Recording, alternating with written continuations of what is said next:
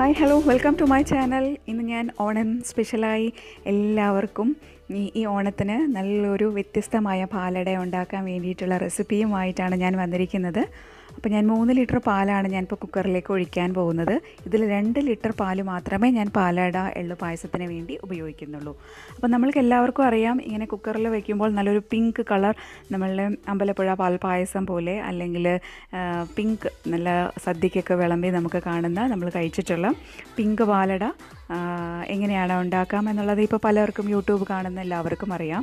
അതുകൊണ്ട് തന്നെ ഞാനൊരു വ്യത്യസ്തമായി ഞാൻ കഴിച്ചപ്പോൾ എനിക്ക് ടേസ്റ്റ് തോന്നിയിട്ടുള്ള നല്ലൊരു വെറൈറ്റിയായി എനിക്ക് തോന്നിയിട്ടുള്ള ഒരു പായസമാണ് ഞാൻ ഇന്ന് നിങ്ങൾക്ക് വേണ്ടി ഓണത്തിനായി സ്പെഷ്യലായി ഞാൻ കാണിക്കാൻ പോകുന്നത്. അപ്പോൾ ഞാൻ 3 ലിറ്റർ പാല് 2 ലിറ്റർ മാത്രമേ ഞാൻ അട ഉണ്ടാക്കാനായിട്ട് ഉപയോഗിക്കുന്നുള്ളൂ. ബാക്കി 1 ലിറ്റർ വേറൊരു പായസം കൂടെ ചെയ്യാൻ വേണ്ടിയിട്ടാണ്. അപ്പോൾ 2 ലിറ്റർ പാലാണ് ഞാൻ പാലടയ്ക്ക് യൂസ് ചെയ്യുന്നതെന്ന് പറഞ്ഞല്ലോ. അപ്പോൾ 1 കപ്പ് വെള്ളം, 4 ടേബിൾ സ്പൂൺ പഞ്ചസാര, ഇവയാണ് ഞാൻ ഇളക്കി യോജിപ്പിക്കുന്നത്. അപ്പോൾ ഞാൻ വളരെ സിമ്മിൽ വെക്കാനാണ് തീരുമാനിക്കുന്നത്. കാരണം പാല് ചൂടായി വന്നതിന് ശേഷം, അത് പാട കെട്ടാതെ തന്നെ ചൂടായതിന് ശേഷം നമുക്ക് സിമ്മിൽ വെച്ച് ലിഡൊക്കെ അടച്ച് വെയിറ്റ് ഇട്ടിട്ട് നമുക്ക് സിമ്മിൽ തന്നെ വെക്കാം. അതല്ല, ആദ്യം തന്നെ നമുക്ക് എന്തായാലും ഇത് 5 ലിറ്ററിൻ്റെ കുക്കർ തന്നെ ആവശ്യമാണ്. അതിൽ കൂടുതലായാലും കുഴപ്പമില്ല, തുളുമ്പി എന്തായാലും വരും. സിമ്മിൽ വെച്ചാൽ പോലും പാല് നല്ലോണം തിളച്ച് വരുമ്പോൾ ഇതിങ്ങനെ ജസ്റ്റ് തുളുമ്പും. അപ്പോൾ അതൊക്കെ നമ്മൾ ശ്രദ്ധിച്ച് ചെയ്യുക. ഓക്കെ, ഇപ്പം ഞാൻ 250 ഗ്രാമാണ് ഉപയോഗിക്കുന്നതെന്ന് പറഞ്ഞല്ലോ അട. അപ്പോൾ അത് ഏത് തരം ബ്രാൻഡുള്ള അടയായാലും കുഴപ്പമൊന്നുമില്ല, നമ്മളുടെ ഇഷ്ടം. അരി കൊണ്ടുള്ള അട തന്നെ ഉപയോഗിക്കുകയാണ് ഏറ്റവും നല്ലത്. അപ്പോൾ ഈ കപ്പിന് ഞാൻ 1 കപ്പ് വെള്ളം, നല്ല തിളപ്പിച്ച വെള്ളമാണ് ഞാൻ എടുക്കുന്നത്. കാസറോളിൽ ഈ അടയും നല്ലോണം കഴുകി വൃത്തിയാക്കണം ഈ അട. എന്നതിന് ശേഷം നല്ല തിളപ്പിച്ച വെള്ളം 1 കപ്പ്, അത് അട മുങ്ങിക്കിടക്കുന്ന രീതിയിൽ നമ്മൾ ആവശ്യത്തിന് വെള്ളം, നല്ല തിളപ്പിച്ച വെള്ളം ഒഴിക്കുക എന്നുള്ളതേ ഉള്ളൂ. അപ്പോൾ കാസറോളിൽ വയ്ക്കുന്നതിൻ്റെ ഉദ്ദേശം എന്താണെന്നറിയാലോ, നമ്മൾക്ക് ഗ്യാസ് അധികം ചിലവാക്കാതെ തന്നെ പെട്ടെന്ന് അത് ഒരു ഹാഫ് കുക്കെങ്കിലും ആയി കിട്ടും. അതല്ല, ഫ്ലാസ്ക്കാണ് നിങ്ങളുടെ ഉള്ളത് എന്നുണ്ടെങ്കിലും അതിലേക്കും നമുക്ക് ഇങ്ങനെയുള്ള ഐറ്റംസ് പെട്ടെന്ന് വെന്ത് കിട്ടാനായിട്ട് നമ്മൾക്ക് ഇടാം. ഫ്ലാസ്കോ അല്ലെങ്കിൽ കാസറോളോ ഹോട്ട് ബോക്സ് നമുക്ക് ഉപയോഗിക്കാവുന്നതാണ്. ഇങ്ങനെ ഒരുവിധം ഒരു അര വേവെങ്കിലും നമുക്ക് അട വേവിച്ചെടുക്കാനായിട്ട്. ഓക്കെ, അതല്ല, അപ്പോൾ നെയ്യ് ആവശ്യമില്ല, വെണ്ണയിലാണ് കുറച്ചുകൂടെ നല്ലത്. വെണ്ണയിൽ ഒന്ന് സോട്ട് ചെയ്തിട്ട് ഈ അട നല്ല കഴുകിയെടുത്തതിന് ശേഷം നമ്മൾ നെയ്യിലോട്ടൊന്ന് വഴറ്റി, വെണ്ണയിലാണ് ഞാൻ പ്രിഫർ ചെയ്യുന്നത് കേട്ടോ. വെണ്ണയിൽ ഒന്ന് വഴറ്റിയതിന് ശേഷം നമുക്ക് കാസറോളിലിട്ടാലും കുഴപ്പമൊന്നുമില്ല. ഓക്കെ, അപ്പോൾ ഞാൻ അടികട്ടിയുള്ള ഒരു ഉരുളിയാണ് ഞാനിവിടെ എടുത്തിരിക്കുന്നത്. ബട്ടറാണ് ഞാനിവിടെ യൂസ് ചെയ്യുന്നത്, അതും അൺസാൾട്ടഡ് ബട്ടർ, ഉപ്പില്ലാത്ത ബട്ടർ വേണം ഇതിൽ ഉപയോഗിക്കാനായിട്ട്. അതുതന്നെയാണ് ഇതിൻ്റെ ഏറ്റവും ടേസ്റ്റ്. നമ്മൾ പൊതുവേ പാലടയ്ക്ക് നെയ്യ് അല്ലെങ്കിൽ ബട്ടർ അങ്ങനെയുള്ള ഐറ്റംസ് ഒന്നും ചേർക്കില്ല. പ്ലെയിനാണ് നമ്മുടെ, ഒരു ഗാർണിഷിങ്ങും ഒന്നും ഇല്ലാതെ തന്നെ ഞാൻ തീ ഓഫ് ചെയ്തു. കാരണം പെട്ടെന്ന് അത് കരിഞ്ഞു പോകരുതെന്ന് കരുതിയിട്ട്. എന്നാൽ നെയ്യുടെ ഒരുപാട് ഫ്ലേവർ വരികയും വേണ്ട. അപ്പോൾ ഞാൻ മിൽമയുടെ അൺസാൾട്ടഡ് ബട്ടറാണ് ഞാൻ ഉപയോഗിച്ചിരിക്കുന്നത്. 1 ടീസ്പൂൺ മതിയാവും. ഇനി ഇതിലോട്ടാണ് ഞാൻ ഈ അട ഇട്ടിട്ട് ഒന്ന് വഴിച്ചെടുക്കാൻ പോകുന്നത്. അപ്പോൾ ഞാൻ പറഞ്ഞല്ലോ നേരത്തെ, ആദ്യം തന്നെ നമ്മൾക്ക് ഡ്രൈ ആയിട്ടുള്ള അട, നല്ല ക്ലീനാണ് അട എന്നുണ്ടെങ്കിൽ നമുക്കത് തന്നെ ഒന്ന് വഴറ്റിയെടുക്കാം.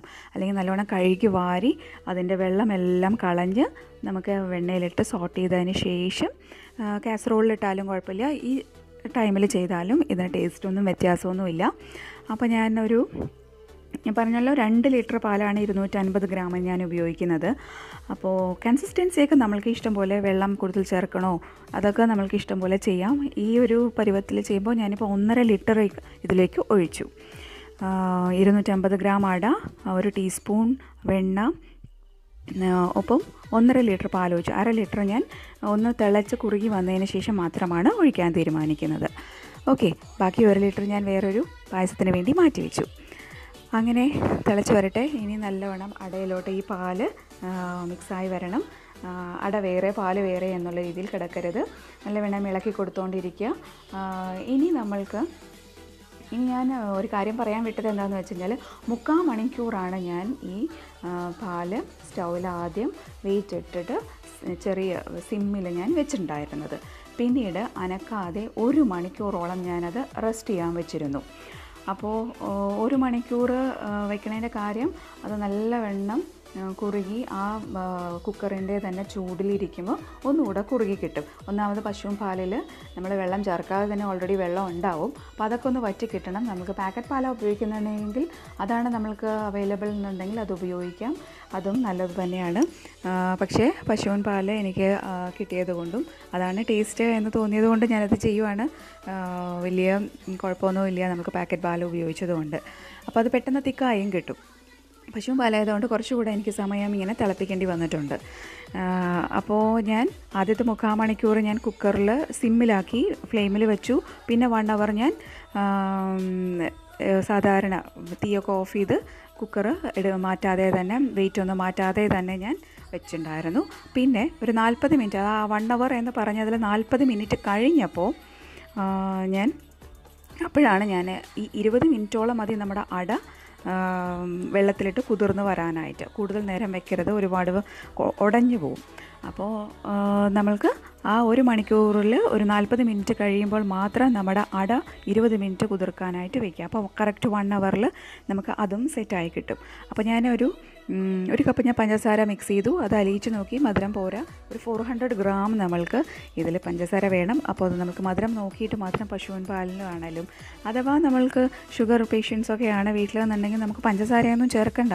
ഈ ഒരു കുറുകിയ പരുവത്തിൽ നല്ലവണ്ണം കുറുക്കിയെടുത്തിട്ട് ആ ഒരു നമ്മൾ നേരത്തെ 4 ടേബിൾ സ്പൂൺ പഞ്ചസാര ചേർത്തത് തന്നെ മതിയാവും. അത് ഷുഗർ പേഷ്യൻസിനെ സംബന്ധിച്ചോളം അത്രയും മധുരം മതി. ഓക്കെ, പാലടയൊക്കെ കഴിക്കാൻ ആഗ്രഹമുള്ളവർക്ക് അത്രയും പഞ്ചസാര മതിയാവും. ഓക്കെ, അപ്പോൾ ഓണമൊക്കെ അല്ലേ, അപ്പോൾ എന്തായാലും ഒരു ഗ്ലാസ്സെങ്കിലും പാലട കുടിച്ചുകൊണ്ട് കുഴപ്പമൊന്നുമില്ല അല്ലേ. അപ്പോൾ അങ്ങനെ ഞാൻ ഇതിനെ ഇളക്കി കുറുക്കിയെടുക്കുവാണ്. അപ്പോൾ ഇതിൽ നമുക്ക് നല്ലവണ്ണം അട തെളിഞ്ഞിങ്ങനെ മുകളിലിങ്ങനെ തിളച്ച് വരുമ്പോൾ, നമ്മുടെ പാല് നല്ലോണം തിളച്ച് വരുമ്പോൾ അട ഇങ്ങനെ മുകളിലേക്ക് പൊങ്ങി വരുന്നത് കാണണം. അതുവരെ കുറുക്കിയെടുക്കണം.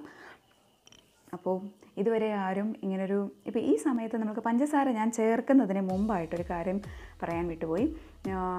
പഞ്ചസാര ചേർക്കുന്നതിന് മുമ്പ് നമ്മൾക്ക് എൻ്റെ അരിയുടെ എള്ളു പായസമാണല്ലോ. അപ്പോൾ എള്ളിനെ ഞാനൊന്ന് വെണ്ണയിലേക്ക് വഴറ്റി എടുക്കുന്നുണ്ട്.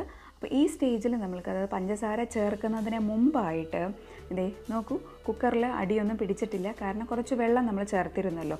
അപ്പോൾ പാല് നല്ല തിക്കാണെങ്കിൽ കുറച്ച് വെള്ളം ഒഴിക്കുകയാണ് നല്ലത്. അല്ലെങ്കിൽ ഈ 3/4 മണിക്കൂറൊക്കെ വെക്കുന്ന സമയത്ത് ഇത് കുക്കറിൽ താഴെ ഒന്ന് അടി പിടിക്കും.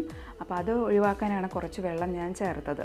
അപ്പോൾ അത് വേണ്ട എന്ന് തോന്നുന്നവർക്ക്, ഇത് മുമ്പും ചെയ്ത് പരിചയമുള്ളവർക്ക് അത് ആവശ്യമില്ല. അത് ഓരോരുത്തരുടെ ഇഷ്ടം. എങ്കിലും കുറച്ചെങ്കിലും വെള്ളം, നമ്മളുടെ ടാപ്പ് വാട്ടർ വെള്ളം ഉപയോഗിക്കുന്നത് നല്ലതായിരിക്കും. അപ്പോൾ ഒരു പിഞ്ച് സോൾട്ടും വേണം നമ്മൾക്ക് ഇതൊക്കെ ടേസ്റ്റൊക്കെ ബാലൻസ് ചെയ്യാനായിട്ട് ചേർക്കാൻ. അപ്പോൾ ഈ എള്ള് പഞ്ചസാര ചേർക്കുന്നതിന് മുമ്പായിട്ട് നമുക്ക് എള്ള് ഒന്ന് വെണ്ണയിലിട്ടിട്ട് ഒന്ന് പൊട്ടിച്ചെടുത്തതിന് ശേഷം നമുക്ക് അടയുടെ കൂടെ ചേർത്ത് വേവിക്കാം. അപ്പോൾ അത് നല്ല ഫ്ലേവർ കൊടുക്കും. നല്ലൊരു ഈ പിങ്ക് കളർ പക്ഷേ മാറും. അപ്പോൾ ഒരു 2 ടീസ്പൂൺ എങ്കിലും നമുക്ക് എള്ള് വെണ്ണയിൽ, 1 ടീസ്പൂൺ വെണ്ണയിൽ 2 ടീസ്പൂൺ കഴുകി കുതിർത്തെടുത്ത ഒരു 10 മിനിറ്റോളം ചൂടുവെള്ളത്തിൽ കുതിർത്തെടുത്ത എള്ള് വെണ്ണയിലിട്ട് സോട്ട് ചെയ്തെടുത്തതിന് ശേഷം പഞ്ചസാര ചേർക്കുന്നതിന് മുമ്പായിട്ട് നമുക്ക് ഈ എള്ളിനെ പാലിലിട്ടൊന്ന് തിളപ്പിച്ചെടുക്കാം. അപ്പോൾ കുറച്ചുകൂടെ ഈ പിങ്ക് കളർ ഒന്ന് ചേഞ്ചായി ആ എള്ളിൻ്റെ ആ ഒരു കളറും നല്ല ഫ്ലേവറും ആ പാലിലേക്ക് ഇറങ്ങും. അപ്പോൾ അങ്ങനെയും ചെയ്യാം. അപ്പോൾ ഞാൻ ചെയ്യുന്നത് ഇങ്ങനെയാണ്. എല്ലാം തിളപ്പിച്ച് നല്ലവണ്ണം നമ്മുടെ പാലെല്ലാം കുറുകി, പിന്നെ 1/2 ലിറ്റർ പാല് ബാക്കി ഉണ്ടായിരുന്നതൊക്കെ ഞാൻ ഒഴിച്ചു. അപ്പോൾ പഞ്ചസാര ഞാൻ 400 ഗ്രാം ചേർത്തു. ഒരു പിഞ്ച് സോൾട്ട് ഞാൻ ടേസ്റ്റ് ബാലൻസിങ്ങിന് ഞാൻ ചേർത്തു. അപ്പോൾ ഇനി 1 ടീസ്പൂൺ വെണ്ണയിൽ അൺസാൾട്ടഡ് ബട്ടറിലാണ് ഞാൻ ഈ എള്ള് പൊട്ടിച്ചെടുക്കുന്നത്. അപ്പോൾ ഇച്ചിരി കടിക്കാനായിട്ട് കിട്ടണം എന്നുണ്ടെങ്കിൽ ഇങ്ങനെ എള്ള് ചേർക്കുകയാണ് നല്ലത്. അതല്ല, അപ്പോൾ പിങ്ക് കളറ് മാറുകയില്ല. പക്ഷേ നിങ്ങൾക്ക് കുറച്ചുകൂടെ ടേസ്റ്റ് വൈസ് എന്ന് പറയാൻ ആ പഞ്ചസാര ചേർക്കുന്നതിന് മുൻപായിട്ട് നമ്മൾ ഈ എള്ള് വെണ്ണയിലിട്ട് കുതിർത്ത് വെണ്ണയിലൊന്ന് ചൂടാക്കിയെടുത്താൽ അത് പാലിലും ഒന്നുകൂടെ തിളച്ച് ആ കളർ ചേഞ്ച് നമുക്ക് നല്ലൊരു ടേസ്റ്റ് കൊടുക്കും. അപ്പോൾ അത് ഞാൻ ടേസ്റ്റ് ചെയ്തിട്ടുണ്ട്. അപ്പോൾ ഇതും നിങ്ങൾ 2 രീതിയും നിങ്ങൾ ചെയ്ത് നോക്കുക. നിങ്ങൾക്ക് ഇഷ്ടമുള്ളത് പിന്നെ വീണ്ടും നിങ്ങൾക്ക് ചെയ്യാവുന്ന കാര്യമാണല്ലോ. അപ്പോൾ എള്ളൊക്കെ പൊട്ടി വന്നിട്ടുണ്ട്. നമ്മൾ ജീരകം അല്ലെങ്കിൽ കടുകൊക്കെ പൊട്ടുന്ന പോലെ തന്നെ ഈ എള്ള് ഒന്ന് പൊട്ടി വരും. അപ്പോൾ ആ സമയമാകുമ്പോൾ നമ്മൾക്ക് ഇതിനെ പാലടയിലോട്ട് ചേർക്കാം. നല്ല ചൂടായിട്ടുള്ള സമയത്ത് തന്നെ ചേർക്കുക. അപ്പോഴായിരിക്കും ഇതിൻ്റെ ഫ്ലേവർ നന്നായി ഇറങ്ങുക. ഒപ്പം തന്നെ ഇത് കുറച്ചൊന്ന് വെന്ത് കിട്ടുകയും ചെയ്യും. അതുപോലെ തന്നെ എന്നാൽ നമ്മൾക്ക് ഇത് കോരി കുടിക്കുമ്പോൾ അല്ലെങ്കിൽ ഇലയിൽ ഒഴിച്ചൊക്കെ കഴിക്കുമ്പോൾ നമുക്ക് നല്ലൊരു ഫ്ലേവറും കിട്ടും. പിന്നെ ഒരു കാര്യം, ഇതിൻ്റെ കൺസിസ്റ്റൻസി ഞാൻ നമുക്ക് ഇലയിൽ ഒഴിച്ച് കഴിക്കാവുന്ന പരുവത്തിൽ തന്നെയാണ് ഞാൻ എടുക്കുന്നത്. അപ്പോൾ ഓരോരുത്തർക്ക് ഏത് കൺസിസ്റ്റൻസി വേണം, നല്ല തിക്കായിട്ടാണ് ഞാൻ എടുത്തിരിക്കുന്നത്. ഓക്കെ, പൊതുവേ നമ്മൾ പാലടയിൽ ഒന്നും ചേർക്കാറില്ല. ഇത് നല്ലവണ്ണം ഇളക്കി യോജിപ്പിച്ച് സെറ്റ് ചെയ്യുകയാണ്. നെയ്യിൽ അണ്ടിപ്പരിപ്പോ കിസ്മിസോ ഒന്നും ഇടാറില്ല, ഏലക്കാപ്പൊടിയോ ഒന്നും ചേർക്കാറില്ല അടയിൽ. അടയ്ക്ക് ഈ ഒരു പ്ലെയിൻ ടേസ്റ്റാണ് ഏറ്റവും നല്ലത്. അപ്പോൾ ഇതൊരു വെറൈറ്റി ആയിട്ട് ചെയ്തത് കൊണ്ടാണ് ഞാൻ വെണ്ണയും എള്ളുമൊക്കെ ചേർക്കുന്നത്. അപ്പോൾ ഈ ഒരു ഓണത്തിന് ഇത് ഗോതമ്പ് പായസത്തിലും സെയിം മെത്തേഡ് നമ്മൾക്ക് ഫോളോ ചെയ്യാവുന്നതാണ്. ഇതേപോലെ തന്നെ വെണ്ണയിലേക്ക് കുറച്ച് ഗോതമ്പ് ഒന്ന് വറുത്തെടുത്തിട്ട് നമ്മൾക്ക് അതുപോലെ കാസറോളിലിട്ടിട്ട് കുറച്ച് നേരം ഒരു 20 മിനിറ്റ്സ് മാക്സിമം മതി. അതിലേക്ക് ഒന്ന് കുതിർത്ത് അതിൻ്റെ മേളിൽ വെള്ളം തെളിയുന്ന മേളിൽ എത്രയാണോ നമ്മൾ ഗോതമ്പ് എടുക്കുന്നത് ഇതേ അളവിലൊക്കെ എടുത്താൽ മതി, കറക്റ്റായിരിക്കും.